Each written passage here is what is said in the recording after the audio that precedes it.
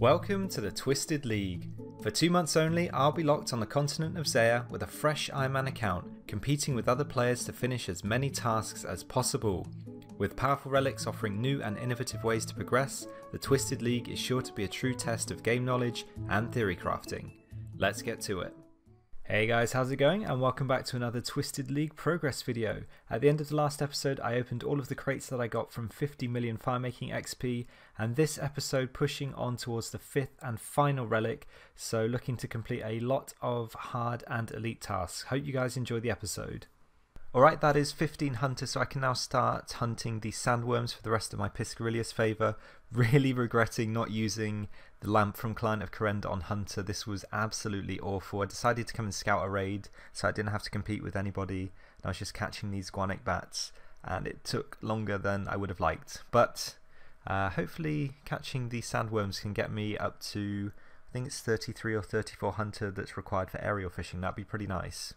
There we go, that is 100% Piscarilius favour. That got me up to 28 hunter. You do need 35 for the aerial fishing, so I'll either have to carry on here a little bit or go and train hunter elsewhere. I'm not going to do that now, but nice to get a few levels at least. Alright, these 100 fruits should hopefully take me to level 54 so that I can use the next tier.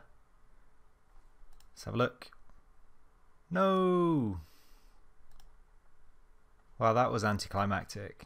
That being said though, I can now buy my first piece of the farmer's outfit, being the boots. I'm going to go for the full outfit first. I was considering buying the can, but for some reason I thought it was only 50 points rather than 200, and I'm not actually sure that's worth it because you only get 50 league points for doing that.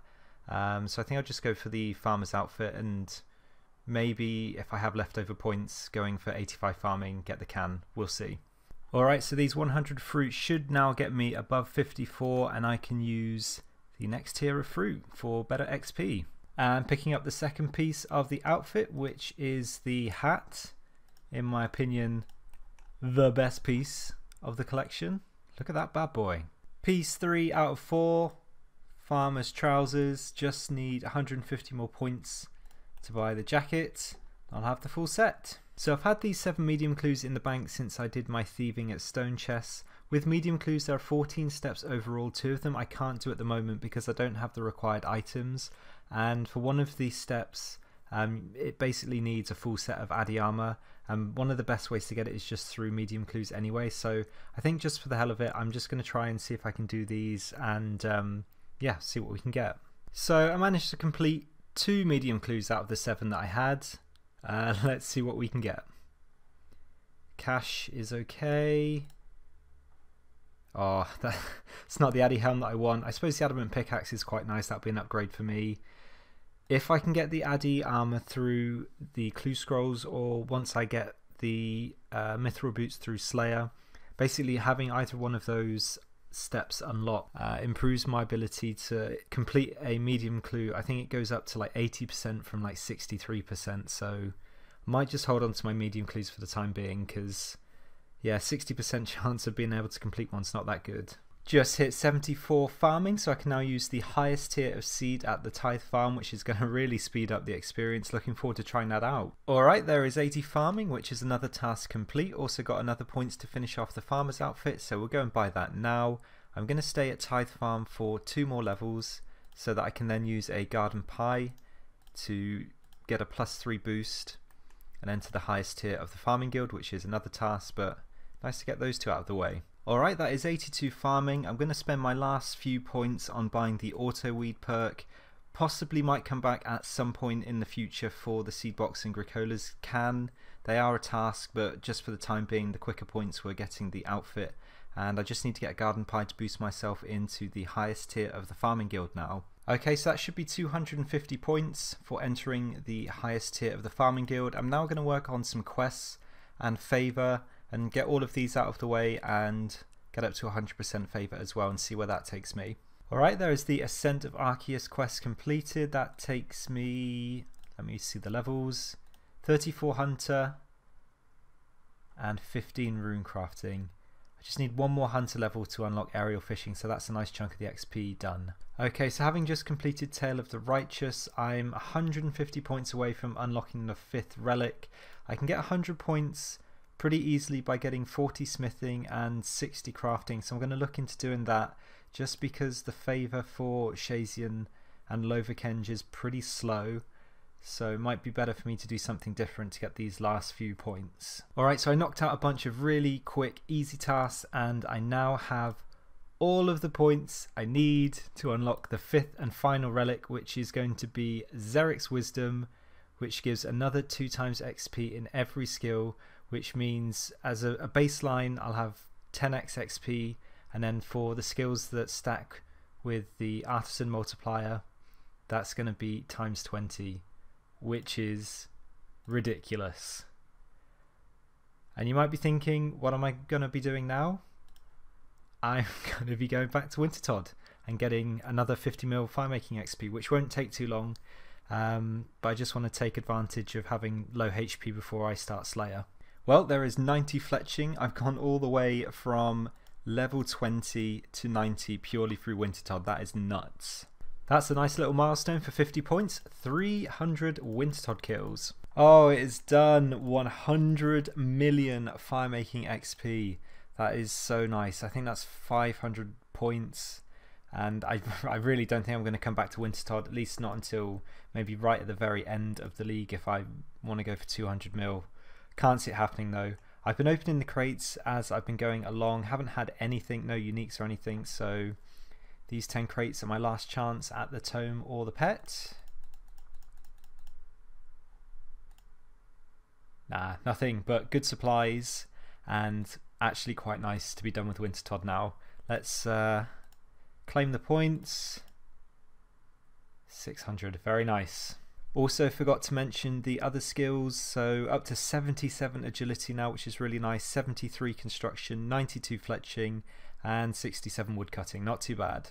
Alright, just finished my second Slayer task. I'm up to 50 range now, and I can use the magic shortbow.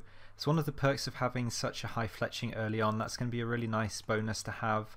I'm also thinking of staying at Sandcrabs for a bit to get my defense and attack up to 40, and then possibly going to Fire Giants to camp for a rune skimmy before actually starting Slayer properly. I think that's worth doing. Otherwise the best weapon that I can get is probably like a Myth Scimitar. Another bonus of camping Fire Giants, I guess, with the big bones, if I kill like 100 of them and bury them, that'll get me overhead, so that's another thing I want to get early on before starting Slayer. Just finished a Moss Giant task. I actually banked the bones because I can build a limestone altar in my house and use these for even more experience, so I think alongside the Ensouled Giant heads that I got, that should be enough for 43 prayer, which is really nice. Also picked up my first Brimstone key, so let's see what we can get. Not the best. And new assignment, Sulphur Lizards. They'll be quite good for mediums. Hey, there we go, that is my chapel set up for training prayer, so I'll quickly get 43 with the big bones that I've got from that Moss Giant task.